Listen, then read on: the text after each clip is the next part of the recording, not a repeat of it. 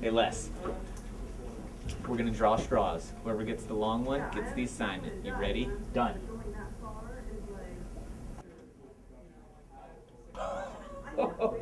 In your face!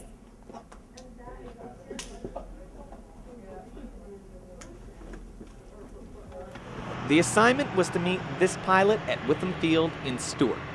Not just to meet him though, but to fly with him in his jet, Angel 7. But how do you prepare to fly in a jet? First, I got a sweet pair of aviator sunglasses.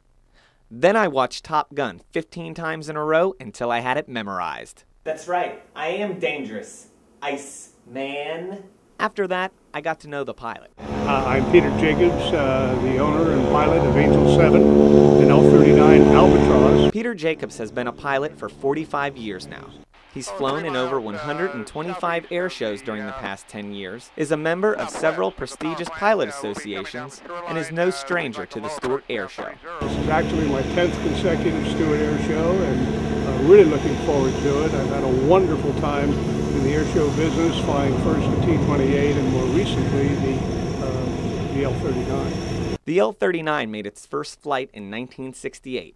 An efficient, powerful turbofan engine and sleek fuselage makes it a strong, economical aircraft and the standard training jet. This is a wonderful airplane from the standpoint of dependability. It's got all the performance characteristics of any jet fighter. It's not a supersonic airplane, of course. It's a straight wing airplane. It's built as a trainer. But nonetheless, it's a ball to fly, and it's extremely maneuverable, as you will find out shortly. Shortly? We were only in the air for 3 minutes before Jacobs asked, "Would you like to do a roll?" Yeah, you can open it up. We need about 250 knots. Top Alpha, the citation, 12 o'clock, 2 miles on final, descending out to 7. All right. What we do is put the nose down, get ourselves a little more speed. Discretion, runway 30, clear to land. All right, let's bring the nose up. November 20, Stop it, change of and crew, roll. Palm Beach Airs on 128.3, good day now. Good day. Oh my God, that was incredible. Isn't that nice? Yeah, that is. It's called an aileron roll. The Angel 7 has to go a minimum of 250 knots when the pilot pulls the nose 15 degrees above the horizon and then rolls the aircraft to the right or left. The maneuver pulls 1 G of force, and Jacobs told me that the maneuver is so smooth, if there were a cup of coffee on a shelf in front of me, the cup wouldn't slide off and the coffee wouldn't spill. Not soon after that did Jacobs again inquire. And you want to do another roll? Yeah, of course. Okay, we'll try this with the front cockpit camera, which is the one looking right over my head. Okay. So you'll get an idea what that looks like from the pilot's point of view.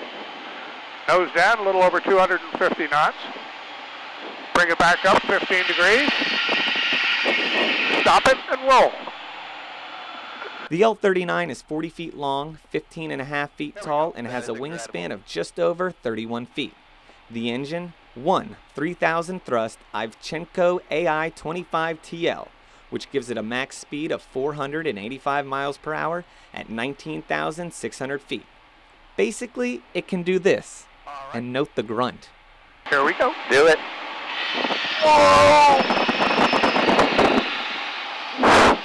You can see Peter Jacobs and his L-39 this weekend during the VNA Air Show November 8th and 9th at Witham Field in Stewart. Gates are open from 9 a.m. to 5 p.m. with air shows beginning at 1 p.m. Wondering what happened to Les?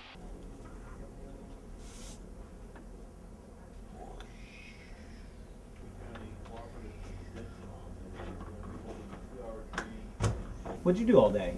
Made this. Oh, that is sweet. Let me see that.